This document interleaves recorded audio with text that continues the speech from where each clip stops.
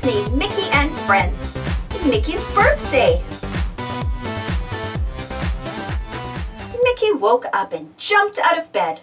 "Good morning, Pluto," he said, like he did every day. Mickey ate breakfast like he did every day. He did his stretches like he did every day. But today was not like every other day. Today was Mickey's birthday. "What should we do today?" Mickey asked Pluto. Mickey looked out the window and saw his friends. They were walking along the path behind his house. "I wonder what they are doing," thought Mickey. Mickey looked closer. Donald was carrying cups and plates. Daisy was carrying lemonade. Goofy was carrying a bunch of balloons. Minnie was carrying a big cake. "Pluto," Mickey said, "it looks like they're having a party. Do you think it could be a birthday party for me?" "We'd better get dressed," he said, "just in case." So Mickey dusted off his gloves and polished his buttons. He even brushed Pluto. Finally, they were ready. A little later, the doorbell rang. Ding dong. Mickey opened the door. It was Donald, and he looked upset. "What's wrong, Donald?" Mickey asked. "My favorite hammock is broken," Donald said. "I cannot nap without it. Can you help me fix it?" "Sure, Donald," said Mickey. So Mickey went with Donald. As they walked, an idea popped into Mickey's head. "Maybe Donald is really taking me to my party," he thought. Mickey was so excited that he started to skip. Donald stopped near two large trees. He looked down at the ground. There was the broken hammock. Mickey looked around. There were no balloons and no cake. There was just one friend who needed his help.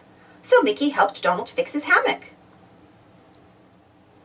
"Thanks, Mickey," Donald said when it was fixed. Then Donald climbed into the hammock and fell asleep. "You're welcome," Mickey said, and he started to head home. On the way, he met Minnie and Daisy. "Mickey," Minnie said, "we have something to show you." So Mickey went with them. "Oh boy," thought Mickey, "are they taking me to my party?" Minnie and Daisy led Mickey to their flower garden. "Ta-da!" said Daisy. "Everything is blooming," said Minnie. Mickey looked around. "The flowers are pretty, but where is my party?" Mickey wondered. "Do you want to help us garden?" Daisy asked him. So Mickey helped water the flowers. A few minutes later, Goofy ran up and pulled Mickey away. "Mickey! Mickey!" Goofy shouted, tugging on his friend's arm. "You have to see this!" So Mickey went with Goofy. "Goofy seems very excited," Mickey thought. "He must be taking me to my party." "Look, Mickey!" Goofy said, stopping by a large rock. Mickey looked all around, but there was no sign of a party. Why was Goofy so excited? Then Mickey looked down. Two snails were racing on the rock. "Gosh, watch him go!" Goofy said. Mickey had never seen a snail race. It was exciting, but not as exciting as a party. Mickey watched for a while. Then he and Pluto headed home. "Oh well, Pluto," Mickey said. "I guess I was wrong. I guess there is no birthday party after all." Mickey walked up the path to his house. He opened his front door and stepped inside. As he felt for the light switch, surprise! His friends jumped out at him. It was a surprise party for Mickey. For the first time all day, Mickey had not expected it. He was so surprised. "I do not understand," said Mickey. "How did you make a party at my house? And in secret?"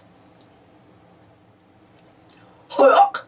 Goofy laughed. "We are pretty sneaky." Minnie giggled. "We took turns keeping you busy," she said. Mickey thought about his day. Donald's broken hammock, Daisy and Minnie's flowers, Goofy's snail race. Now Mickey understood. Mickey smiled a huge smile. "Thanks, everyone," he said, "for the best party ever." His friends clapped and cheered. "Happy birthday, Mickey!" Thanks for watching. Don't forget to subscribe and share, and follow me on Instagram and Twitter. And for more Disney Mickey Mouse Minnie Mouse stories, check out my Disney Mickey Mouse Minnie Mouse playlist. See you next time.